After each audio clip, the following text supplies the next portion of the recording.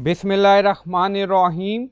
Assalamualaikum. My name is Hassan. So we are in WordPress dashboard and our coupon menu not showing WooCommerce menu. Now you see, you don't see any coupon option. Also you see settings, so click on it. So we are in general setting and scroll down. You see option enable coupon. So we already enable this option, but on left side in WooCommerce menu you don't see coupon section. Also on left side you see marketing, and in marketing section you see coupon, so click on it.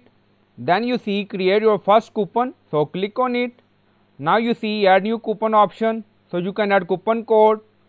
If you want you can generate coupon code from here, and then you see multiple setting, discount setting, percentage, coupon amount.